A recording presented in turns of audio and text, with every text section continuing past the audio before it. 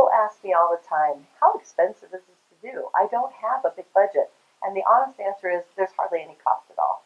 When I talked to my principal and told her I wanted to try this new model and I wanted to implement it in my library, she just laughed and said, well, you realize I have no money to give you for this.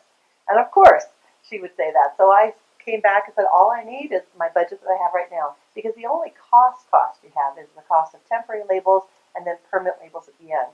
The real cost is time. It took a lot of time to put this in place. The nice thing for you is that you don't have to do that. It took me 3 years because I had to build it from scratch. You can simply download the grid that's on the website free of charge, change it, modify it however it fits for your library, share it with other people. All I ask is that you just tell them that you're using the Monarch method. Besides labels, I had to pay for paint, but I painted the library with the help of volunteer students.